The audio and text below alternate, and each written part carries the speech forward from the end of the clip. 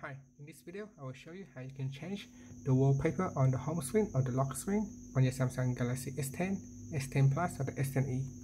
First tap on the home key to go back to your home screen, then tap and hold on the home screen. Next tap on wallpaper, and from here a selection of some of the wallpaper is already installed on your phone.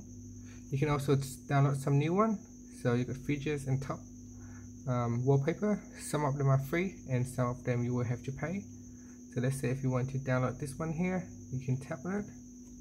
You can tap on the download button to download the wallpaper,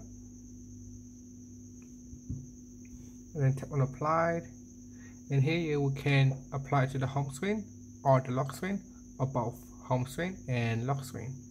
So choose how you want it,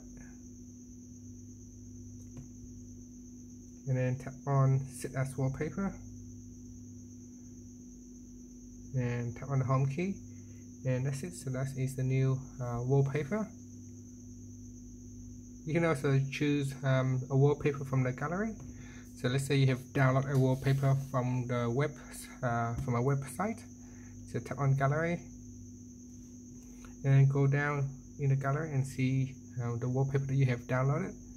For example, this one here, and then tap on home screen or lock screen or both, and then tap on set as wallpaper. You can also choose motion effects if you wanted to, and that's it. So you can see that's my new wallpaper.